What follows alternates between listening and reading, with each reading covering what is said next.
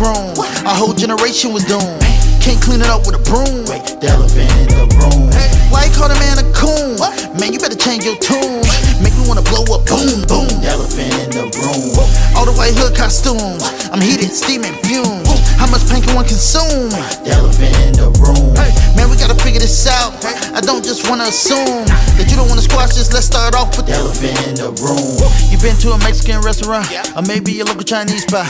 You look at the menu and see the chili peppers by item. That means it's really hot. Now you got a choice. Do you wanna go and order that? Is it too hot for your taste buds? The elephant in this book represents mistreatment of black people. Gotta wake up. 3/5 of a human being calling us the N-word, getting lynched just for being black. 400 years enslaved. I don't wanna get you mad. This is real. I'm just saying facts. But what we gotta do is realize when we see the elephant that the topic is sensitive. We learn this to heal from it, not to divide. Action over anger, initiative. Learn about the past and get attitude. You ain't do nothing to me. Why I'm mad at you? If we could be critical thinkers, compassionate listeners, move up in latitude. Respectful communicators when we dealing with topics that plagued us for centuries. The same way we peacefully protest together right now is the way that it's meant to be. So much hatred grown. Our whole generation was doomed. Can't clean it up with a broom. The elephant in the room. Why you call the man a coon? Man, you better change your tune. Make me wanna blow up, boom, boom. The elephant in the room.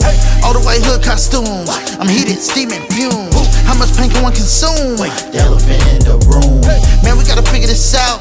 I don't just wanna assume that you don't wanna squash this. Let's start off with the elephant in the room. I was born in LA, just a little bitty baby with my sister playing pancake baker man. Just in purple and gold, used to go to the game cause my daddy was a diehard Lakers fan. I grew up looking at Magic when they played the Celtics. Sometimes it was tragic. My dad was perturbed, he hate Larry Bird. I hated him too cause he did automatic. I'm all grown up now and it still is a habit. When I see the Celtics, I'm booing. But what am I doing? They never did nothing to me. Am I being biased and stupid? It's kinda like racism. Families hated us, passed it down to generations, afraid of us. Everyone mad at each other, not furious. Have no compassion for the black experience. Story's been twisted, the history different. Let's start with the Uncle Tom, Josiah Henson. When we think of Uncle Tom, we think of zero. We think of buffoonery. He was a hero. That man didn't stay. He escaped with his family, got him the freedom, and then he went back. The Underground Railroad, he's freeing the blacks, 118 to be exact.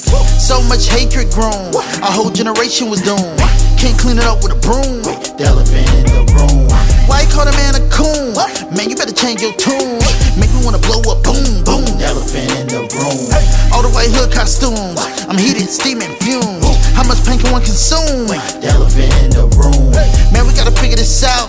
I don't just wanna assume that you don't wanna squash this. Let's start off with the elephant in the room.